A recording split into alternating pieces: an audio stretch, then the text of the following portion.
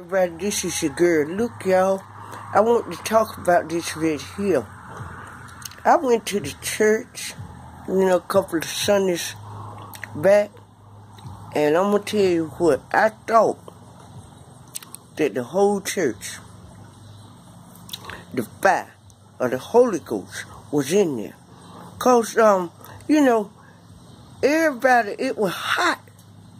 And, and when the church packed, I don't care if the air conditioner is on, you need a church fan. I want y'all to hear me now. Everybody that asked for a fan got to holler like they couldn't help themselves. Well, when it got to me, I was sweating, but, I had me a cloth, to dap like that, When it got to me with the fan, I noticed everybody that was getting a fan would start screaming. So, I didn't want one. And guess what? I'm glad I didn't get it.